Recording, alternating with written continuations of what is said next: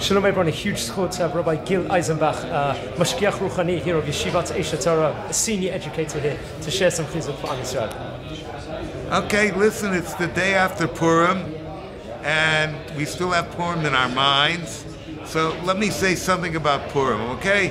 Listen, when Esther says to Achashverosh that the person that's trying to kill her and all of the Jewish people happens to be none other than the Ish Tsar V'Oyev Haman Hara Hazeh, this evil Haman.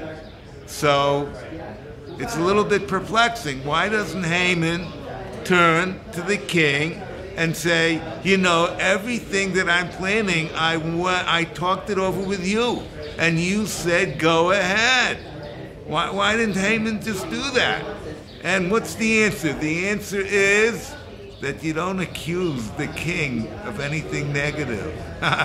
There's a story of Saddam Hussein, who was standing with a bunch of his ministers on a porch, and all of a sudden a group of geese, what are they called? A school, a bevy, whatever they're called. A group of geese flew overhead, and Saddam Hussein challenged his ministers that were with him, here, take a gun and see if he can kill any of those birds.